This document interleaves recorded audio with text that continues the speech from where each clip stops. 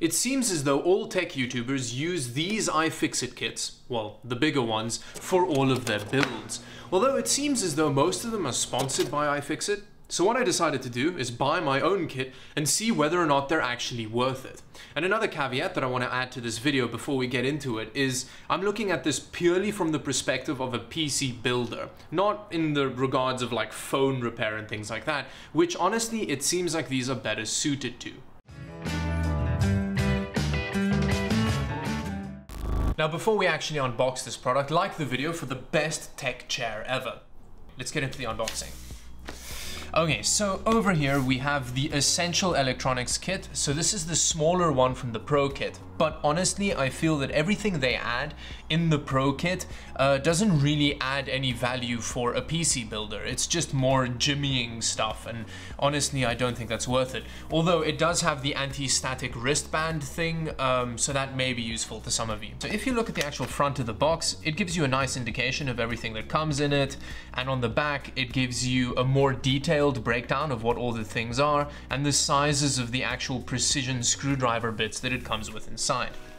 And then you kind of like slide this bit out and you've got this cool looking kind of sleeve covering the actual iFixit case. Now, this is something that I really like about the iFixit case. It's got this kind of like hard plastic case with magnets that attach it. And then in here, you've got the kind of like, this is how you take the tools out thing. And then on the back, it tells you that you can get the kit guide online. And it's got one of these silicone pads. Okay, so one of the cool things about this lid is inside it's got these little trays so that you can kind of like group screws together, which is really useful. And that's actually something that you can buy a separate magnetized mat from iFixit, which does that a bit better, but it's cool that they include it with the kit. And another thing is you can actually attach the lid to the bottom as well so that you store it, although it doesn't quite line up properly and it feels like it's not kind of built very well in that regard. Okay, so let's have a look at the actual tools that you get with the kit. I'm going to start from the right and move left. Over here we've got so this is a little kind of like jimmy tool that you can use to pop off a screen in a phone. It's not the most well-made thing ever. It's got quite a bit of flex to it, but it is nicely rubberized and it feels decent. It looks quite nice. I really like the blue branding on the black. And then over here, we've got another kind of like stick in and pop out tool. And then over here, there's just more ways to kind of like dig out little cables and things in cell phones.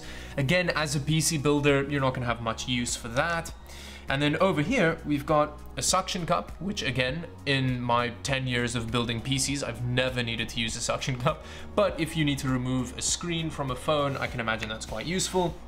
And then over here, you've got 6 of these little puck things, which it looks a bit like a really big guitar pick, but you can use that also to like get under things and pop it out. And then over here, you've got another squeeze and popper thing. Now, it says on here that this tool is actually designed to break before your device does. So if you stick it in somewhere and push up, the tool will break before it actually damages your device, which is quite cool, but again, not useful for a PC builder. Here is the first thing that I think is fairly useful, and it's needle nose pliers, I think you'd call these. And this happens to me all the time. I drop screws in a case and this will make it nice and easy to pull out. Although this is used to kind of lift cables and things that plug like the battery into a cell phone. So again, this is quite useful for a phone, only semi-useful for a PC builder.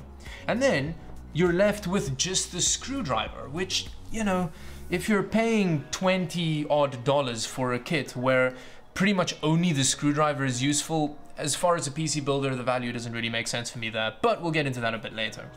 So this screwdriver is fairly decent. It's rubberized and then it's got kind of like a rotating tip on the back. So if you hold it like this and screw, it's not much effort. So it's like a Torx screw. It feels like it would work quite well.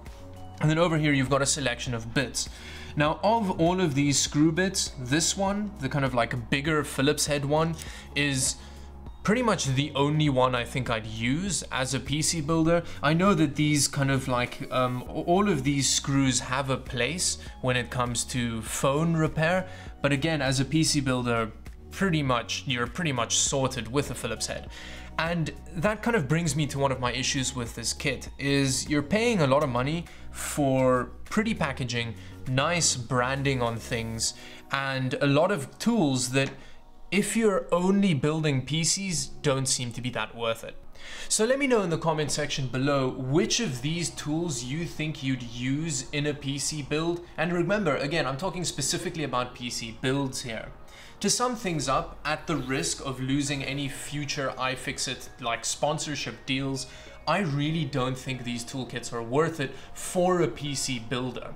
I think if you're the type of person that builds a PC maybe once every 2 years and occasionally takes your PC apart to clean it, I think you're better off buying a proper Torx screwdriver for like $10 off of Amazon, because you'll get a better actual screwdriver than this one, and I think that's way more important for the PC building experience than having a Jimny kit and a lot of these plastic guitar picky things. I just don't think it's worth it. So honestly, if you repair phones and things like that, a lot of this stuff is going to be useful. But if you're just a PC builder, all of this stuff, you're just going to be paying for the packaging at this point. And with that, it brings me to the end of the video. Thank you very much for watching. I have an Instagram and a Twitter account, so if you want more updates around the channel, do follow those. Subscribe and hit the bell notification if you want to see more videos like this one. And until the next one, bye-bye.